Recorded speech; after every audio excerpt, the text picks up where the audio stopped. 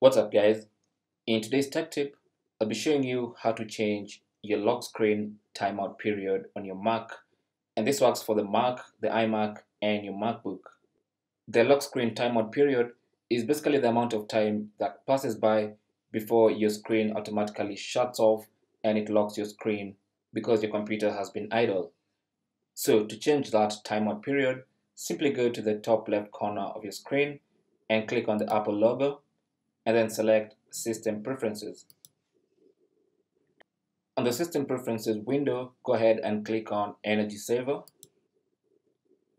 And then here you can see Turn Display Off After, and then you have 1 minute, 15 minutes, 1 hour, 3 hours, or even never. Now from here, you can use this slider to adjust the amount of time. Mine is currently set to 10 minutes, but I can adjust that to 15 minutes or even an hour.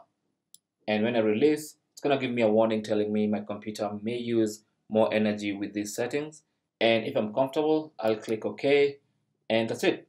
And now my lock screen timeout period is 1 hour. There are also a couple of other settings you can play around with, but as far as changing your lock screen timeout period is concerned, that's it. All you have to do now is click on the X button to close, and that's it. Thanks for watching. Leave your comments and questions down below, and good luck.